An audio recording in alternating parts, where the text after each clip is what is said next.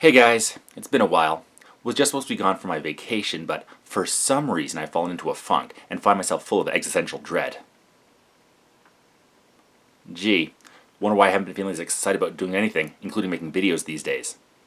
Anyway, I came across another proof for a deity. Let's check it out. Human beings can do many amazing things. Some can run 26.2 miles without stopping. Others show remarkable courage in the face of great danger. Some can walk along a tightrope hundreds of feet above the ground. But there are certain things that are humanly impossible. Yes, there are things that we can't do, but we're always pushing the limits of what is possible. It used to be thought that running a mile in under 4 minutes was impossible, until Roger Bannister broke that record. In the decades since, that time has been reduced again and again. What we think of as possible or impossible can change as our understanding of the world changes. It used to be thought that heavier than air flight couldn't happen, but that obviously has been shown to be possible. As we learn about the world, what we understand to be possible or impossible can change with that knowledge.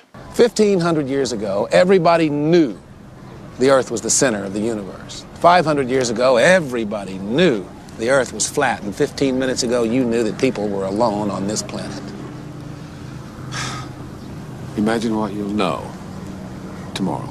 Humans cannot walk on water unassisted. Dude, I'm Canadian. Every winter we can all walk on water. Except maybe those jerks in Vancouver. Jerks? Screw you, Tim. Humans can't give sight to the blind, instantly reattach severed ears with only their hands, or raise the dead.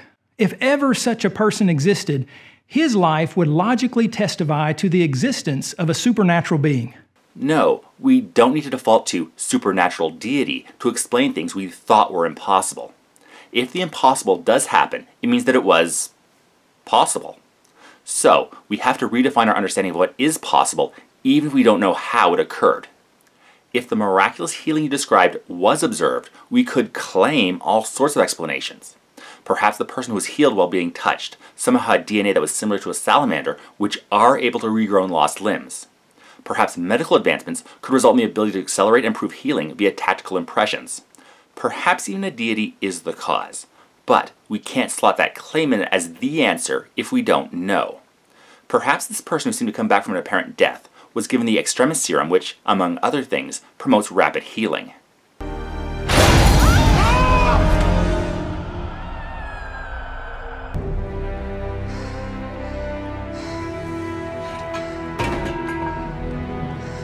Sure, nanotechnology like that is currently science fiction and not possible with today's knowledge, but is quite frankly more realistic than some of the goop she's been pushing.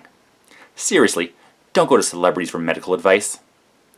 As a side note, figuring out what can cause healing is exactly why controlled testing for things like hydroxychloroquine as a remedy for COVID-19 are needed.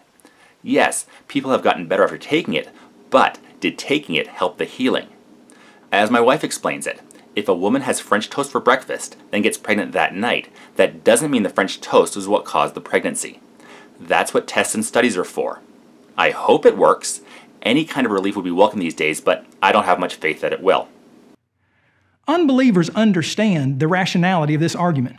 In fact, prominent atheist Dan Barker is on record as saying, if Jesus were to materialize and work any number of miraculous deeds, atheism, he indicated, would be disproven, and theism would be established as a fact.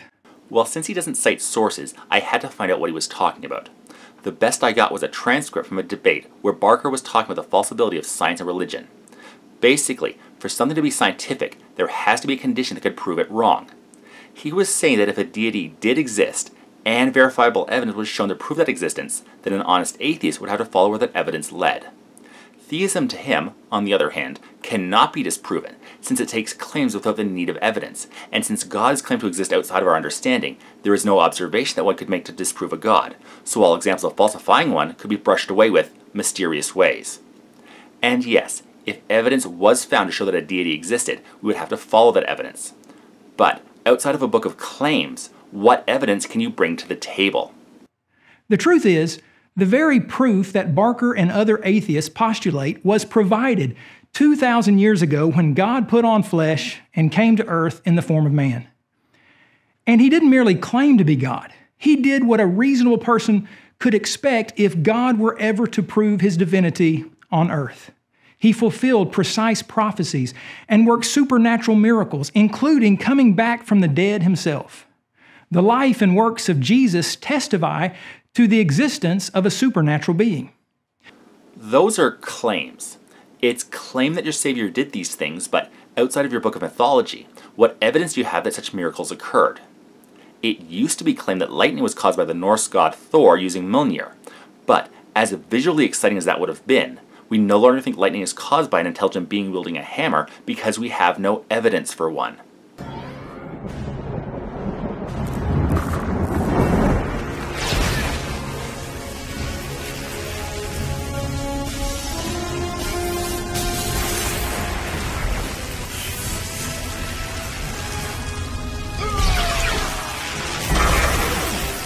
Like I said, visually exciting, but we don't think that's how it really happens.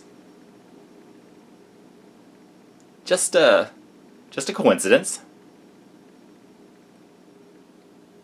No, not at all. Well, I won't be needing this.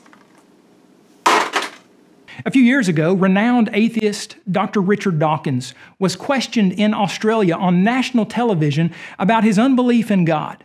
Specifically, he was asked, "What proof would change your mind?" He quickly responded by saying, "That is a very difficult and interesting question because, I used to think that if somehow, great, big, giant, 900-foot-high Jesus with a voice like Paul Robeson suddenly strode in and said, 'I exist, and here I am.' But even that, I actually sometimes wonder if that would..." And then he was interrupted. Again, he doesn't cite sources, so I had to look around for the original quote, and found the debate it was from. What he doesn't say is the interruption was from Cardinal Pell, the man Dawkins was debating that night, and the interruption you brought up was Pell saying, "I think you were hallucinating." So, what proof, by the way, would change your mind? That's a very difficult and interesting question because, I used to think that if somehow, great big giant 900-foot-high Jesus with a voice like Paul Robeson suddenly strode in and said, "I exist, here I am." But even that, I actually sometimes wonder whether that would... I think you're hallucinating. Exactly. I agree. Even a believing cardinal understands that if we were to witness something that goes against our understanding of the world, our first assumption would be to question our own senses. People have been tricked into accepting miracles, especially if they already want to believe they could happen. Members of the Manson family believed Charles Manson could heal and bring dead animals back to life, and that he had the power to read minds. Just because he was claimed and believed to have these powers by his followers doesn't mean they actually happened. The mind can play tricks on us, making us accept things that aren't there or didn't occur. So, though Dr. Dawkins raises the possibility of the legitimacy of disproving atheism with a 900-foot-high hypothetical Jesus, he's rejected the historical, miracle-working, resurrected from the dead Jesus who walked the earth 2,000 years ago. What historical Jesus? There's no evidence outside of the Bible that the Jesus you claim as your deity ever existed. Was there a guy who was nailed to a cross for claiming he's the incarnation of God and that people should follow him? I admit it's possible, so I wouldn't be shocked if it happened. Did such a person perform miracles, including coming back from the dead? Well, there's no evidence for such a thing, and it goes against what we understand about the natural world. If it did happen, we would need proof that such things occurred, and they were caused by divine powers. Extraordinary claims require extraordinary evidence.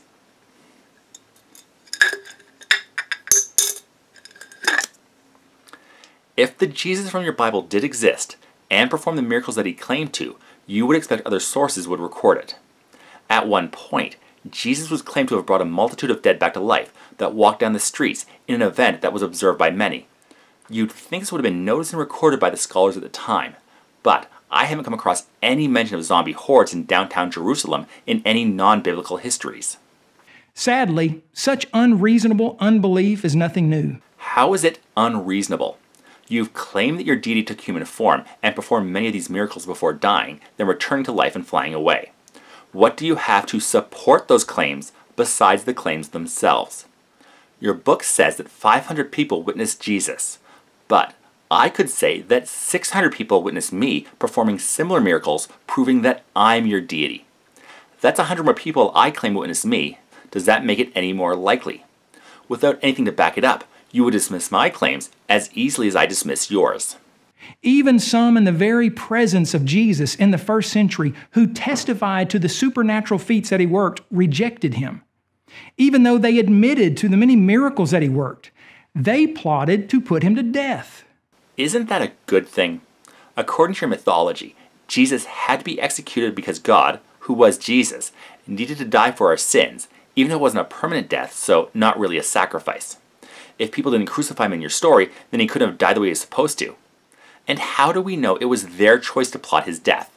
It isn't like the narrative says that God hadn't interfered with the free will of humans to put on a good show before. As I understand it, the Pharaoh was admitting to his mistake after just a few plagues. But God had apparently set up all 7, so he hardened Pharaoh's heart so that the show could go on.